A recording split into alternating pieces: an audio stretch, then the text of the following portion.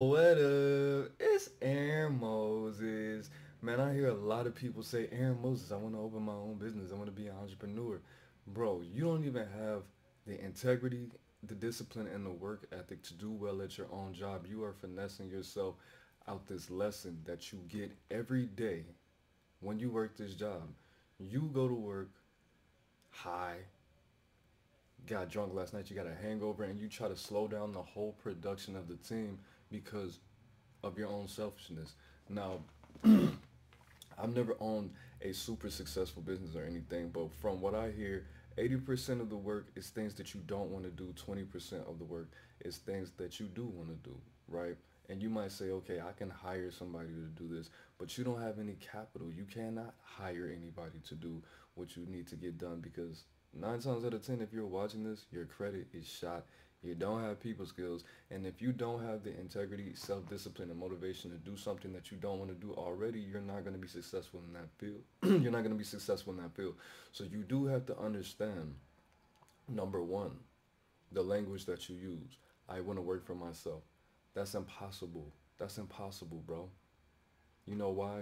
Because when you work a job, yes, you have a manager, yes, you have a boss, but you being your own boss, you being your own manager, you're going to have clients, you're going to have customers.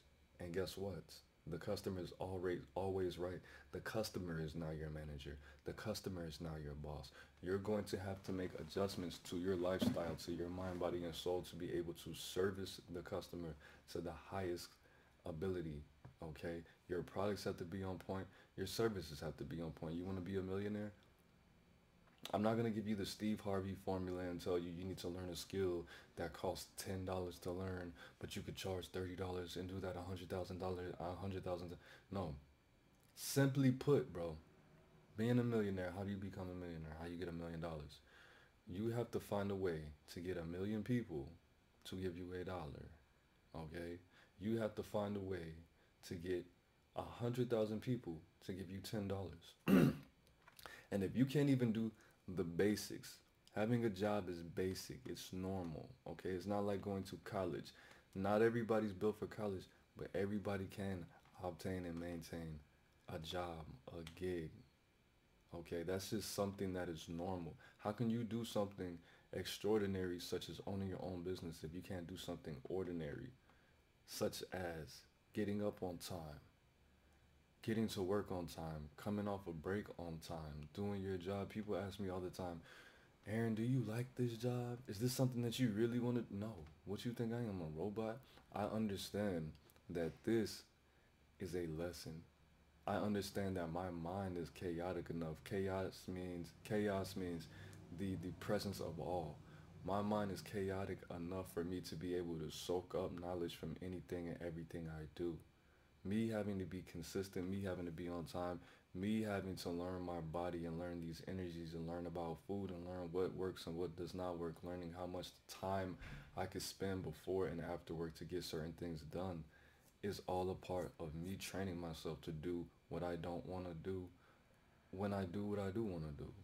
You know, me trying to exercise these success muscles, these discipline muscles in my brain. Okay, now I want you to understand that success is not built off of failures.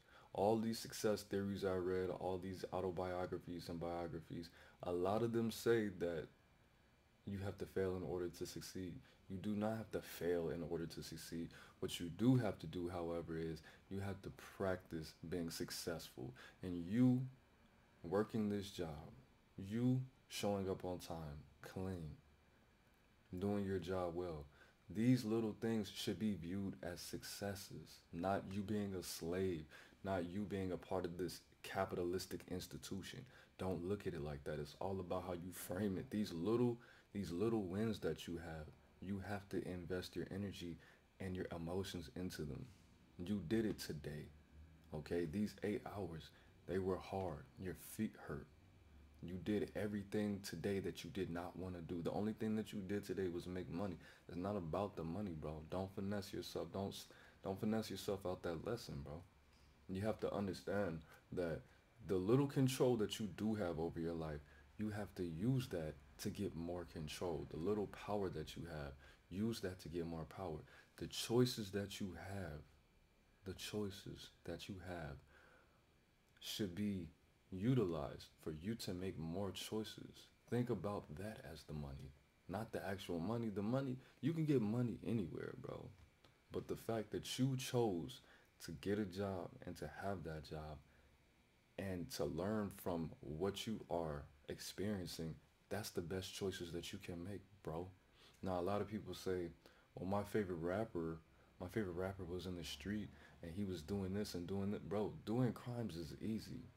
Doing crimes and surviving off of crimes is not hard, bro. The hardest things about being a criminal, the hardest things about being an outlaw, whatever you want to call it, is learning about the right people to be around and dealing with the paranoia and dealing with the fact that you might have to go to jail one day.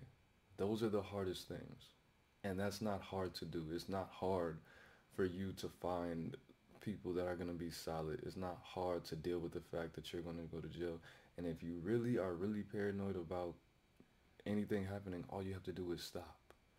Everything else that comes with that, I don't really want to talk about. So you do have to understand that you doing things that are illegal. Yes, that takes a lot of. It's really all about the audacity for you to do those things and how much power that you want to put into doing those things and putting yourself in that place. But ultimately,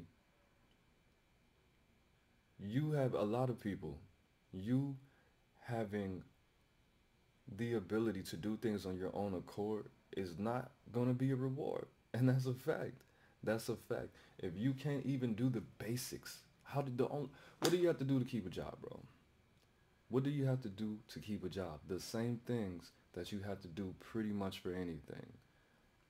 Okay? You have to wake up on time, get there on time, do what the manager tells you within reason. Okay? Communicate, work as a team. Uh, don't break anything and leave, bro. It's more. There's a little bit more to that, but at the same time, you have to. I believe it's all about you viewing the little successes, understanding the importance of you not tricking off, understanding the importance of the fact that there's information out there everywhere for you to build these skills and for you to take this and use it for what you really, really, really want to do. And it doesn't matter. If you want to, I'll give you an example, bro. If you want to work in a restaurant, right? If you want to open your own restaurant, but you cannot find a restaurant job that pays something, and you have to work at a warehouse or you have to work wherever as a painter, don't discount the lessons that you will get from that, from whatever job that is. Don't discount the fact that you are learning how to redirect your energies. You are learning communication skills. You're learning problem solving skills. You're learning how to work on a team. You're learning about specific numbers and whatever it is.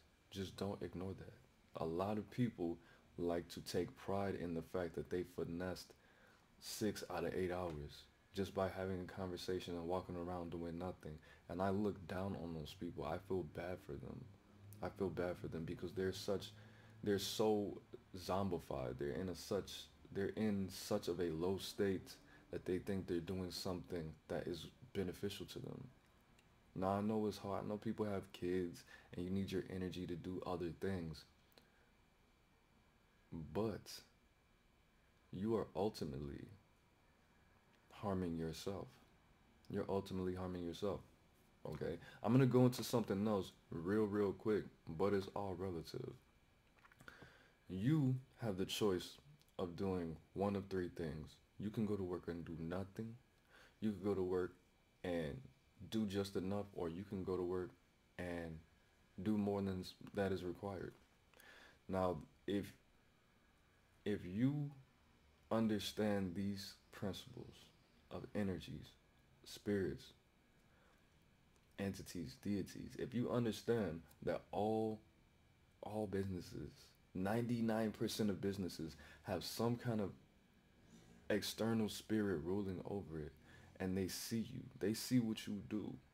They see what you like Santa Claus. They see what you do.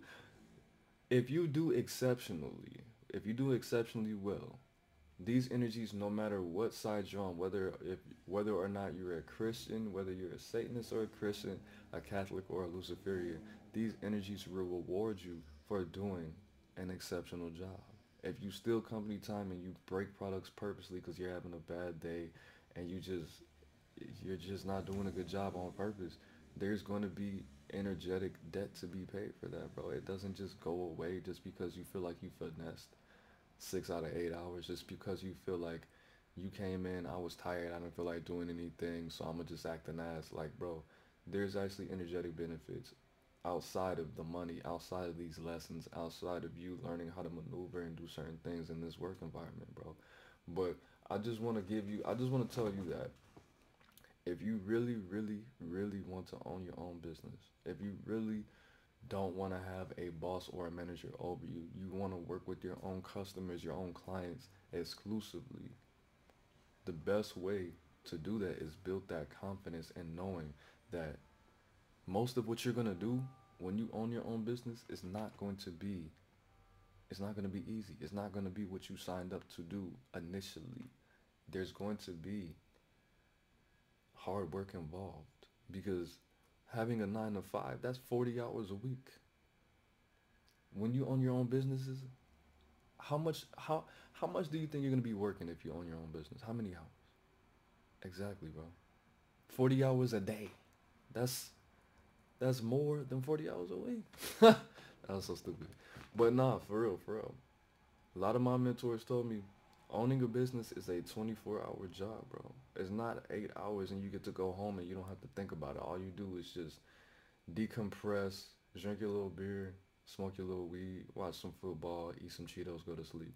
You cannot do that when you own your own business, bro. And if you can't even keep your focus for 2 3 hours at a time, enough for you to do well, you're not going to do well owning your own business. I promise you.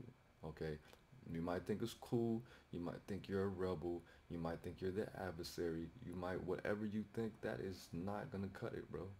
If you can't do something so basic and simple as owning your own, I mean, as something so basic and simple as going to work, you're not gonna win, bro. You're not gonna win. You're not going to win because everything you're always gonna have to work for somebody, and that's a fact.